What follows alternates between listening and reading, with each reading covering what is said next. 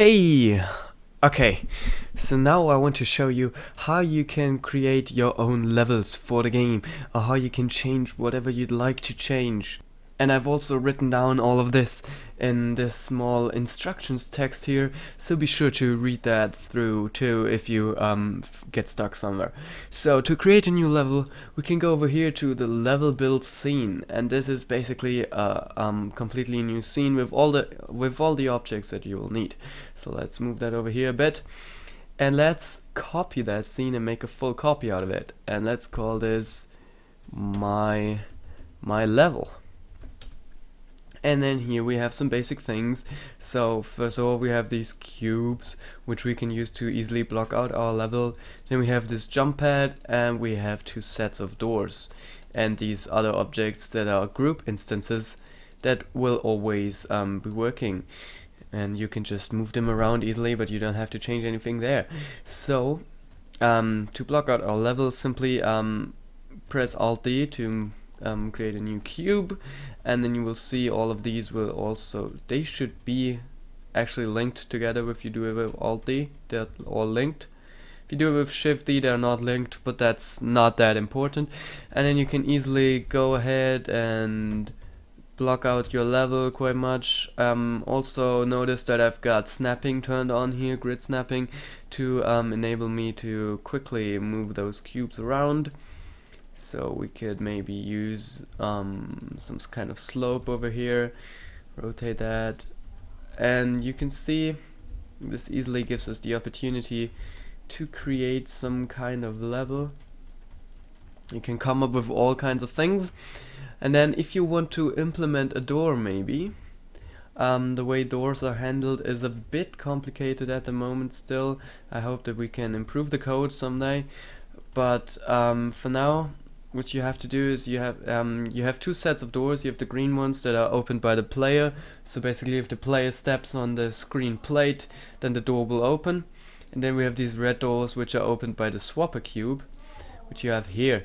And what you can also do is duplicate the swapper cubes if you want to have two or more in your level to make some more complex levels.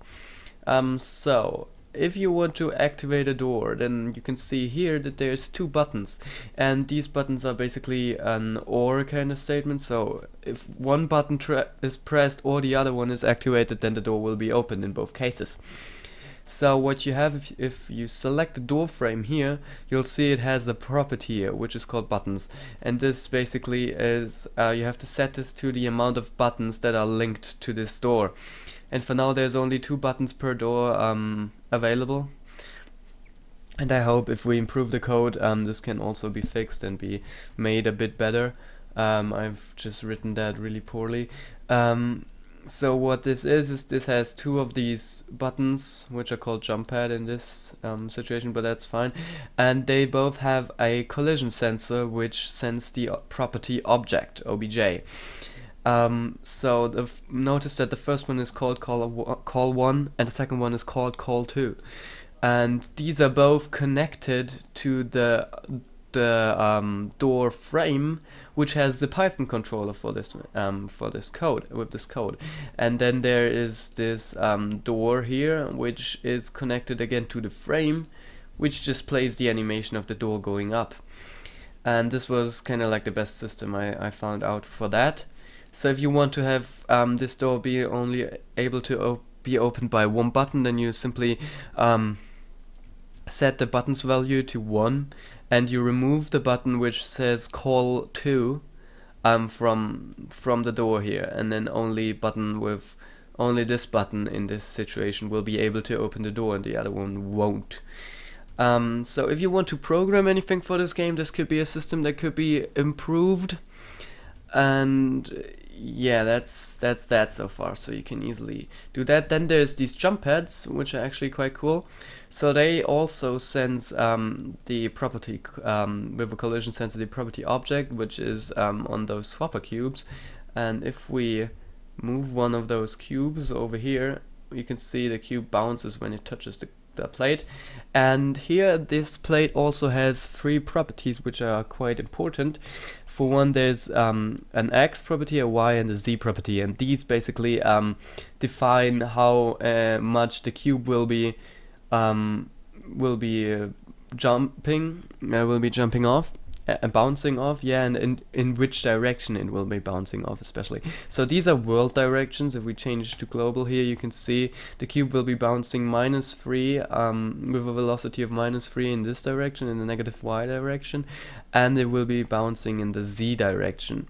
So there's no local bouncing yet. That's something that might be possible in the future if someone wants to code that too, but for now you can set those variables to match where you want to bounce the cube around.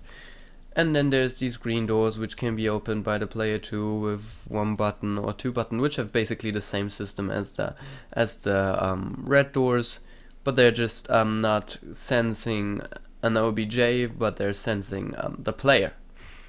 So yeah, that's basically how you can create a basic level. If you're done with placing all your cubes, what you can do is selecting all of those. Maybe you put those on a separate layer so it's a bit easier. And then if I quickly select all of them, then you can join those together to get one mesh.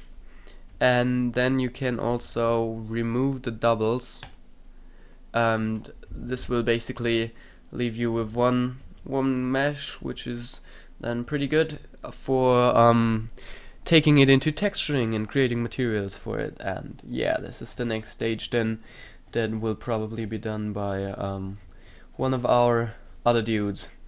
So that's how you can create new levels. And as you may notice, if you press play, everything should be working instantly, and you can grab the cube around. Teleporting doesn't seem to and much to that. And if there's any other ideas that you have for the game, again, feel free to go over to our Facebook group and send us a message there, or check out the Blender Artist thread in the Team Projects forum, and we'd be happy to hear from you and yeah, get your feedback and create this very cool game all together. That would be great. So thanks for watching, and I hope to see some content from you soon.